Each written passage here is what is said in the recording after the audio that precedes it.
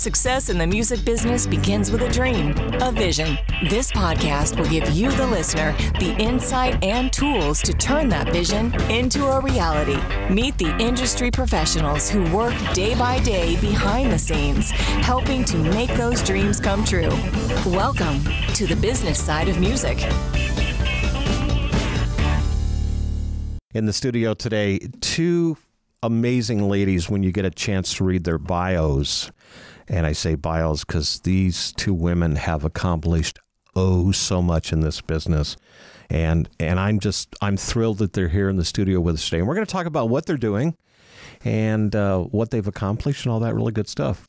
Candy O'Terry is with us, along with Jacy Valeras. Welcome to the show. Thank you so much. What a pleasure to be on the business side of music. I'm so excited. Well, thank you. Okay, so we're going to start at the very beginning because that's what we always do. You were in radio when Candy, when you started. You've been doing radio for a long time, I take it. 25 years on the number one FM in Boston called WMJX Magic 106.7. Right. And before that, I'd spent my entire career as a singer full time. And so radio was a really nice transition for me because if I wasn't singing the songs, I was hearing them in my headphones. Right. Yeah. And Jacy, how'd you get started in this crazy business we call the music industry? I just loved music from the time I was a little girl, and I always knew it was what I wanted to do with my life. So I started singing when I was about 6 years old. And then when I was about 13, I noticed all of your lovely hangings on your walls. I see LeAnn Rimes everywhere. Right. And LeAnn Rimes was the reason I got into country music. She was my exact age. I thought she was super cool because she was winning Grammy Awards at 13. Yeah, yeah. So I said, this could be something really interesting to try. So I started singing country music, and then I started writing. And that's what inevitably brought me to Nashville. Where are you from originally? Massachusetts. Massachusetts. Okay, so you're both Mass girls. Yes. We are. Yeah. In fact, Jacy, when she first reached out to me through email to introduce herself to me, she said in the first sentence, "I grew up listening to you on the radio." I sure did. Right away, I got my cane out. Yeah. I was going to say, how did that make you feel? You know what? It never gets old. It's always such a pleasure when someone comes over to me and says, "Oh, I hear your voice. Oh, let me close my eyes. I hear your voice. I know who you are." That never gets old. And of course, Jacy, you've got your company called Platinum Circle Media, right? Yes. Let's talk about that for a minute. How did that company come about, and what does it do? Well, I have always done my own marketing, social media, any kind of design aspect that had to go along with my career when I was growing up. I always did that on my own. My parents couldn't afford to hire me a manager or a publicist or someone to do that for me. So I taught myself. And when I got to Nashville and I was writing and working with a lot of artists, I noticed that they needed the skill set that I had. They didn't have a website, or they didn't know how to present an album, digitally on their social media. So I started helping friends. And one thing turned into another, and I started getting hired by some artists in Nashville who were doing some really cool things. Wow. And in 2012, I decided to take all of those artists and launch a business. And I launched Platinum Circle Media, and we do everything from website design to graphic design, social media, and all of the digital marketing things. And then you two got together. Yes. We did. Introduction through email. Right. Yeah. I get this really sweet email from this girl named Jacy Valeras, and she says to me, "I've been listening to you since I grew up." I was running an organization in Boston that I had co-founded called Boston Women in Media and Entertainment. And I'd spent a lot of my career doing what I could, Bob, to help bring other women along in the field of media and entertainment. And she wanted to join our organization and said, "I live in Nashville, but I grew up in Boston. Can I join your group?" And I said, "Of course you can." And the more I talked to her on the phone later, and the more I got to know her, the more I realized I need to interview her and put her on my primary podcast, which is The Story Behind Her Success. And she came to Boston to visit her family, and we quickly got together, and I recorded her story. And at the end of that interview, it became very clear to me that I needed to spend more time with this incredibly talented young woman. And over the course of that following year, I actually started using her services. She was helping me build my platform and rebrand myself. And when I came here to do a 4-part series with Jacy to Nashville last year on women in country music for the Story Behind Her Success podcast, we looked at each other and said, wait a minute. There are so many stories in this town that need to be told, and they're not just women, they're men, they're young, they're old, and we just decided country music success stories, we're going to do it together. We had a conversation, excuse me, we had a conversation on a previous podcast, in fact, one of our more recent ones, where we talk about women in the music industry.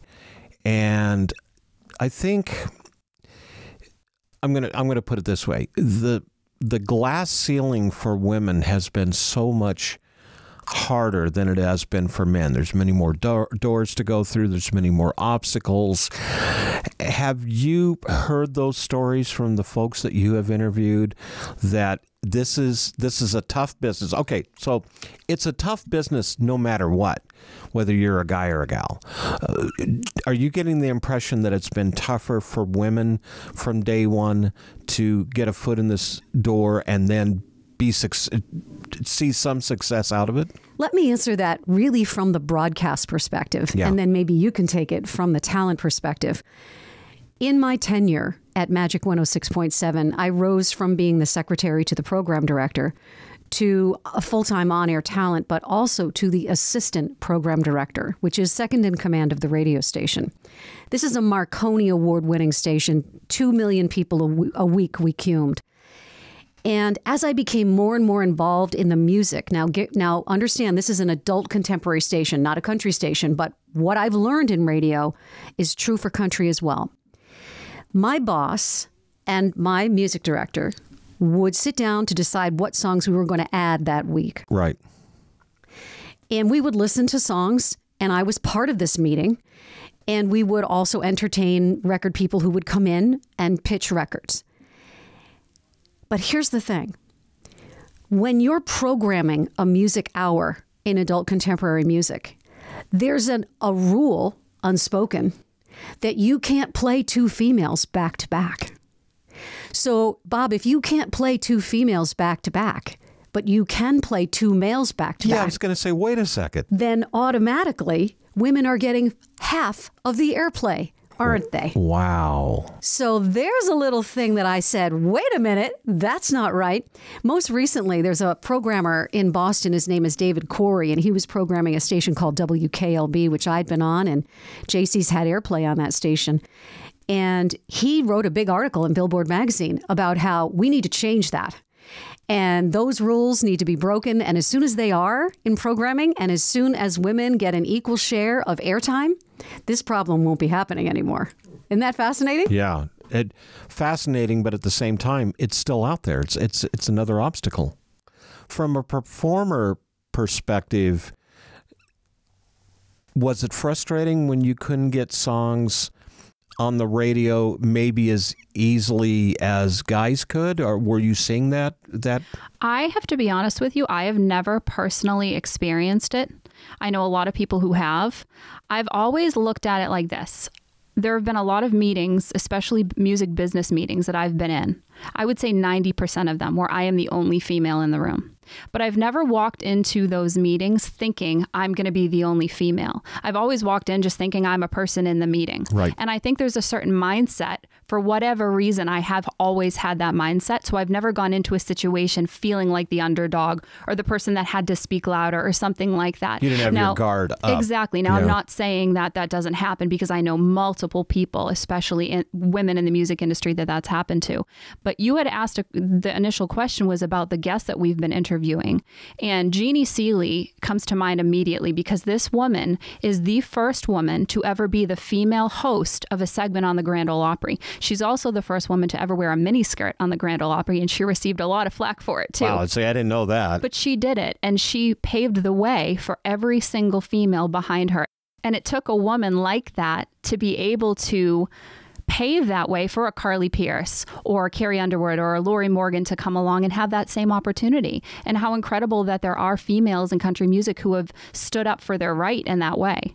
You know, I'd love to add a quote from Jeannie Seely from that episode where I don't remember who her general manager was at the Opry, but he said, Seely, I'm going to run you out there and you better not screw this up, because if you do, it's going to be bad for both of us. So I feel like there are times when we do break through the glass ceiling, Bob. Yeah. But if you don't get through that ceiling in high style, you've screwed it up for a long time. Right. You know, the stakes are high. So you two have got together and you've first of all, you're doing podcasts, yes. And I use that in a plural sense because yes. It's multiple podcasts that you're doing. And you two have created a program that does what? Let's talk about that. Country Music Success Stories brings our listeners firsthand into the lives of country music icons, into their homes, onto their back porches, into their barns, onto their dining room tables where we all sit around, and I can see journals of songwriting journals from Kent Blasey. Today we sat with John Berry and his beautiful wife Robin at their home, and they said, welcome to our dining room table, and we had a conversation about their career. That, we think, is what makes our show very special. When you go into the star's home, or their favorite place. Maybe it's their recording studio, as is the case for Crystal Gale on Music Row. You're in their space. And the connection that I can make between myself and this country music icon is so genuine and so authentic because they feel comfortable in their own home, in their own space. And the stories that they end up telling us are very often stories that have never been told before. I think that in itself is, well, we're going to dig into that some more. Let's get a break, get a word in from one of our sponsors. When we come back, we're going to have some more conversation with Candy O'Terry and Jacy Valeras. When you have a Korg synth at your fingertips, the possibilities are endless. Be it digital, analog modeling, altered FM, wave sequencing, or the multi-engine synth, Korg gives you easy access to a variety of features to help you get the perfect sounds quickly. Whether you're a professional musician or just starting out, Korg truly has a synthesizer to help you express yourself. Visit Korg.com or your favorite Korg dealer to get your hands on one of their products to create new music always. Korg, the official sponsor of the business side of music. Back in the studio here in Nashville, Tennessee. Sitting across the microphones, and I'm going to say microphones because we have two people in the studio today. Candy O'Terry and Jacy Valeras are with us. Ladies, let's pick up where we ended on the previous segment, which is the stories that these artists are sharing with you. One of the things that we try to do in our show, obviously the business side of music, is we talk a lot about the industry, the music business. But every once in a while we get those golden nuggets where you get an artist who has some history, has some legacy about them, and you just want to kind of sit back and let them tell the stories. Because one day they're not going to be around. And we need to archive those stories now. Are you seeing the same thing? First of all, you are just hitting the nail right on the head, Bob.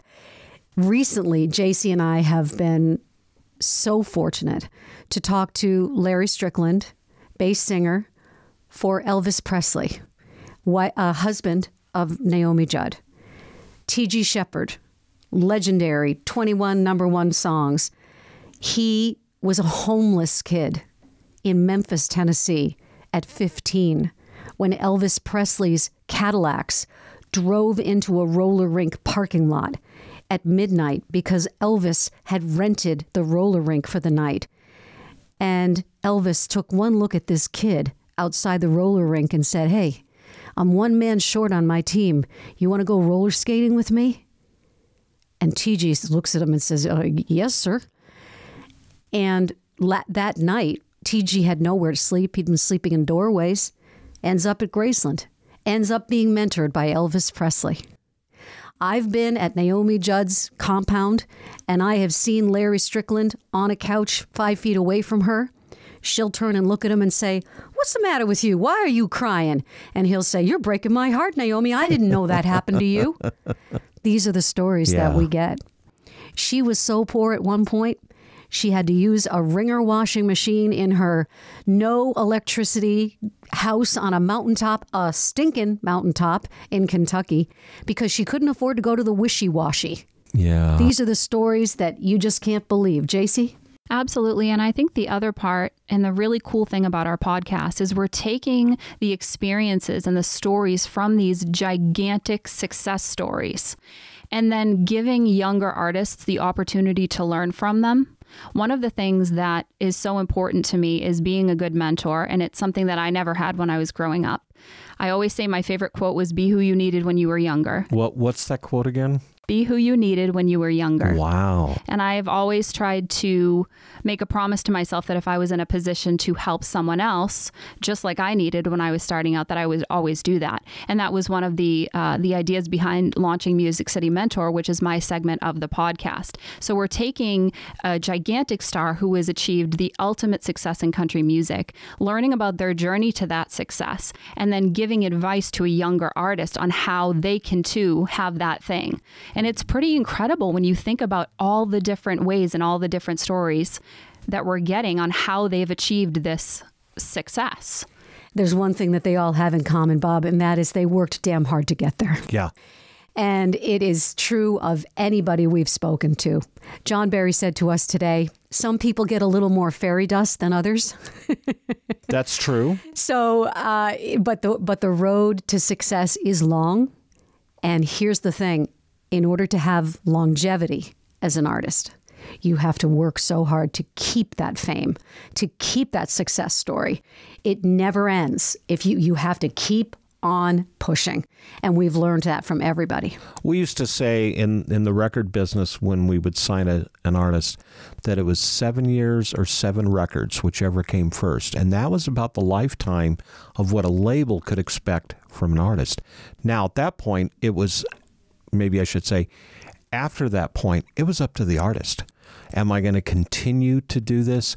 And it's a work ethic, and you really have to want to do that more than anything else, more than anybody else, because it's so competitive out there in this industry. You know, you were talking also about a sense of history, and I had mentioned these Elvis stories.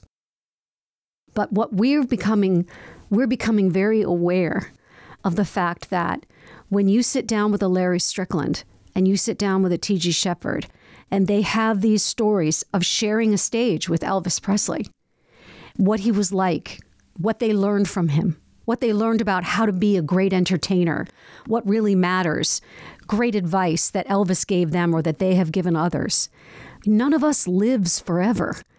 And we feel like we're becoming an archive for these stories. Yeah. And it's so important with so many of not only the artists, but the songwriters or the managers or, you know, in my younger days, I was out there working with Hank Williams Jr.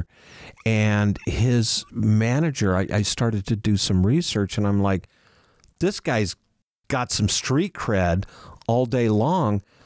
But it wasn't until it was too late for me to ask the questions, you know, for this guy who's like, okay, I wish I had known then what I know now. It's so funny. We spent yesterday with Steve Dorff, and here we are being welcomed into his beautiful home, and we're walking down the stairs to his basement where his studio is, and the entire stairway is lined with #1, you know, gold and platinum records and all these awards and everything.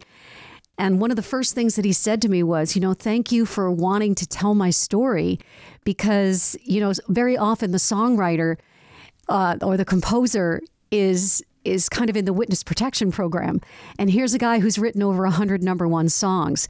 And his stories about how he wrote those songs and his co-writes and his experience with finding the right song or creating the right song for the right artist are just as fascinating as the people who perform those songs.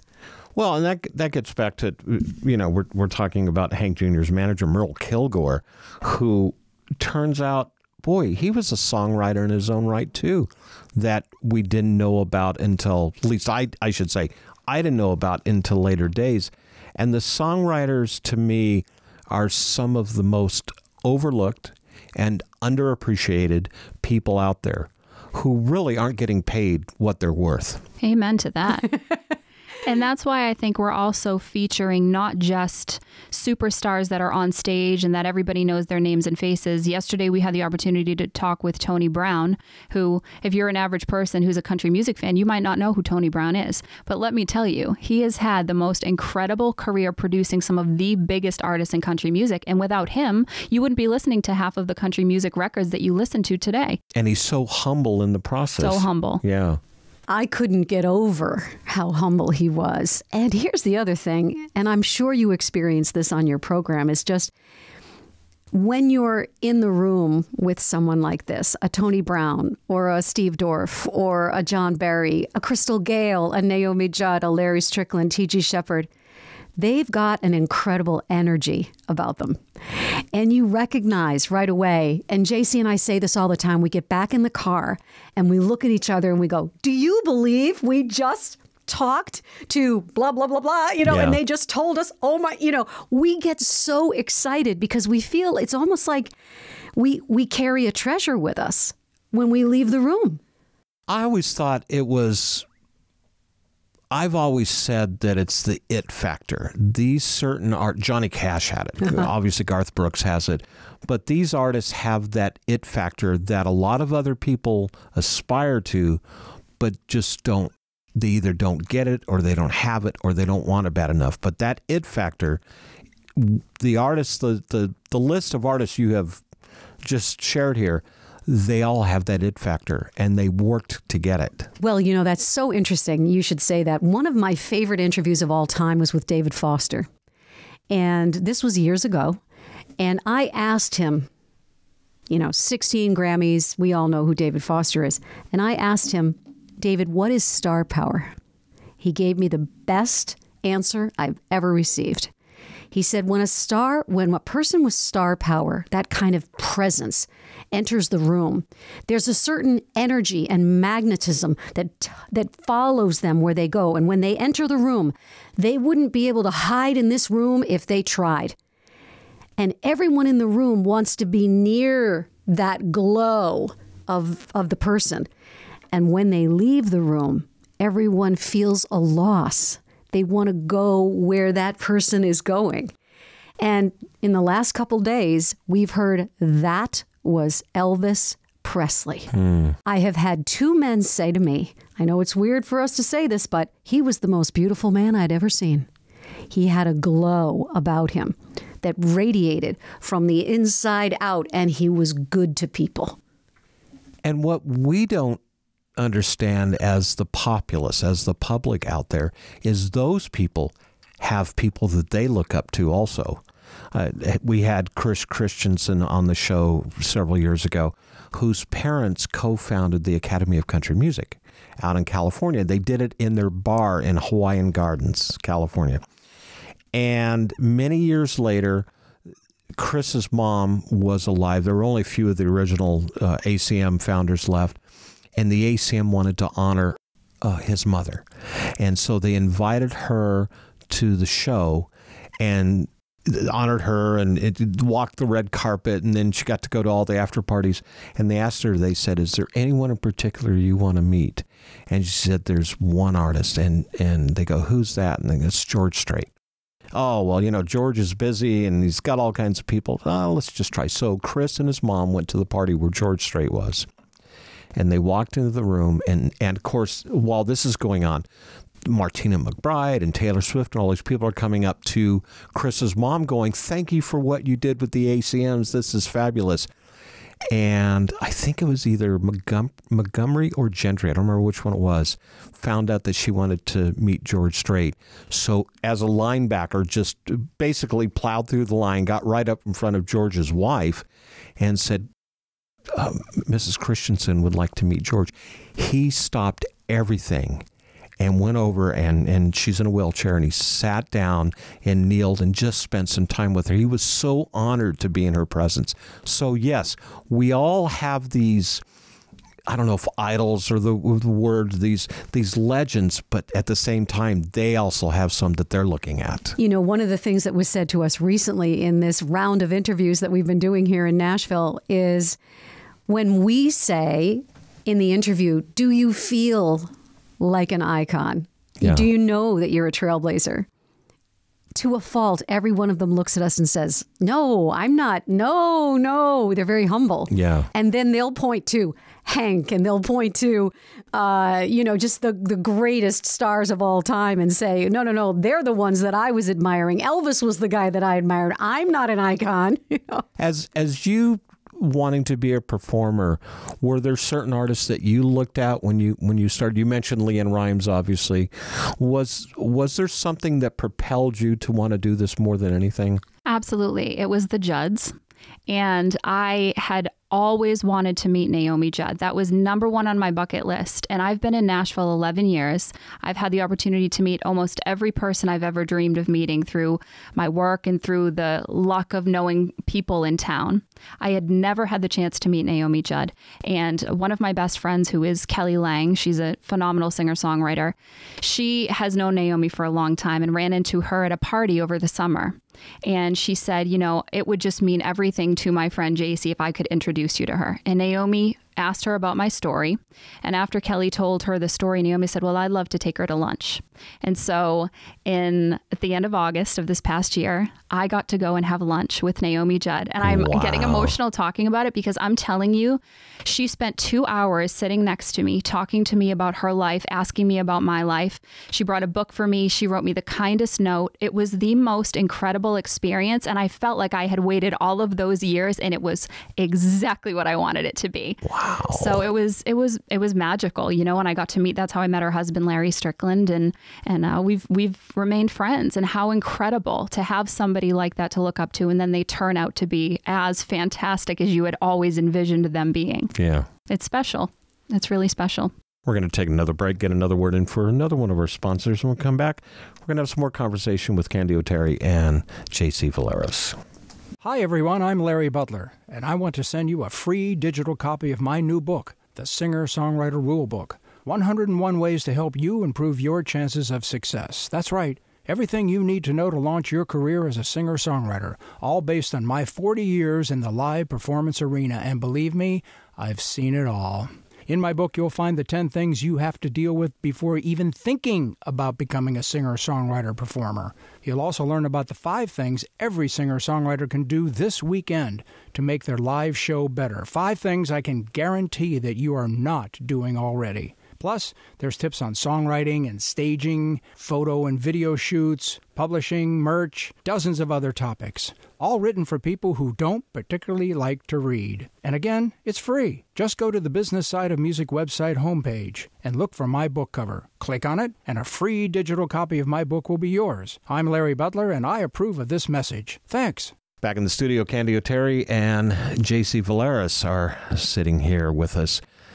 During the break, you mentioned, hey, I've got this great Jeannie Seely story, and let's hear it. It's crazy, but it's true. Yeah, those are the best. One of the things that I have to mention in terms of this partnership with Jacy Dawn is that because she's been here in Nashville for these 11 years and because she is who she is in terms of being a hard worker and being always so authentic and wanting to get someplace in country music, she's created so many relationships.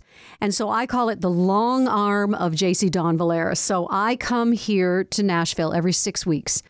And when we're here, we record as many interviews as we can. And she is the person who really has helped, open these doors. Anyway, one of the first interviews that I did here in Nashville was in September of 2020, and we ended up at the home of Jeannie Seely. And she calls her cottage, which is at the edge of the Cumberland River, Pennsyltucky. And she invited us in, and she brought us out on her back porch where she served us some iced tea. And we were all seated in these very cozy wicker chairs, wicker couches with nice cozy cushions. And she proceeded to tell us the story of her life. how she came to Nashville with $50 in her pocket, driving an old Ford Falcon. And at the end of the interview, when I stood up, I had cat hair on my rear end from her kitty cat. And Jeannie Seely, the first woman to host the Grand Ole Opry, ran into her house, got a lint brush, came up behind me, and took the lint off of my rear end like a mother would, right? And I said, Jacy, please get your camera out right now. And I have video of Jeannie Seely taking cat hair off of this Boston girl's butt. How many people can say that? Yeah, that's a keeper right there. What's next? What are you two working on now? You obviously have so many different shows going on, so many different series. How do you keep them all straight? Well, first of all, it's getting really hard. I'm not going to lie. And if there are any other podcasters out there, I'm sure you're all wagging your heads going, oh, my God. The first is the story behind her success. We're at episode number 152. I've interviewed over 700 women from every walk of life through the course of my career, and I love doing that. So I see myself continuing to do that. I have a second show called The Speaker Coach, where I use my communication skills as a longtime award-winning broadcaster to help women be heard, particularly in the boardroom and in the C-suite. This third podcast with Jacy is becoming very magical for both of us. It's interesting when you know you're on to something. There are certain guideposts in the road. Mm-hmm. And even sitting here with you, every interview that we do, we say to ourselves, this is really starting to get some momentum here, isn't it? So I think that between the two of us, we're going to start channeling our efforts into this particular podcast. And we would like to create a relationship with country radio. Whenever we do an episode, we isolate sound bites from each episode of the prolific, entertaining, interesting things that this artist or this guest has said. And we would like to have country radio be our partner in promoting country music success stories and using our clips. Right. Because they're right there for you. Yeah. Absolutely. And I think that when something is special, it's also easy. This has been easy. We have, and I don't mean that, we've worked our entire lives in this business. So it hasn't been easy to get to this point for either one of us. We've worked really hard. But this podcast, the conversations, the opportunities that have come to us, artists wanting to be a part of it, it has all gone so smoothly and so easily. And that's kind of how we know this is something that is really resonating with fans, with listeners, with country music people. And I think that's the goal, is to do something that's fun and easy. But don't you find it that, and it's kind of that old adage, if you love what you're doing, it's never work. That's true. But don't you find that if it's something that is like that, and then you have that magical chemistry that's going on, you start pinching yourself and going, my gosh, is this really taking place? Is this really happening? It's true. And we were just talking about that earlier today. I looked over at Candy and I said, there is no one else in this world that I would want to be on this journey with other than you. Wow, that's cool. Because, I've admired Candy's work, and I've listened, we talked about earlier, I grew up listening to her on the radio. To have the opportunity to just do anything with Candy is a highlight for me. But then combine that with country music, which is the thing that I love more than anything in this world. And then to combine that with helping others and mentoring, it's all the things that I love. And to get to share every experience with someone that I admire and all of the amazing things she brings to the table, what more in life is there, really, No, and I get it. And the country music business is unlike any other genre, and I hope it's still this way, in that its fan base, they're fans for life. They are. They follow you as the artist through thick and thin. They want to share those stories. They want to be able to be connected somehow to that intimacy of that artist. And I don't necessarily see that in other genres like I do country. I also think that success can often be based on a little bit of serendipity and a little bit of good timing. And because of the pandemic, we kind of hit a nerve for artists because they can't tour. And in many ways, their ability to get out there and be with their fans has ended for them for a while. So a lot of them have gone back into the studio to, create new music, to be able to release new music. But we're giving them an opportunity through our show to tell their story to their fans. And they relish every minute of it. We provide them with that opportunity to get into the ears and stay in the hearts of their fans. So how can our listeners find these shows? Our podcast is available on all streaming and downloading platforms. You can go to countrymusicsuccessstories.com, which is our brand new website. You can follow us on Facebook and Instagram at Country Music Success Stories. Both Candy and I are online. Candy O'Terry, Jacy Dawn Valeras. And you can pretty much get it anywhere. Just Google Country Music Success Stories and you will find us. Right up to the top of the page. Ladies, thank you for being on the show. Thank you so much. Thank you very much. Really a pleasure to be here.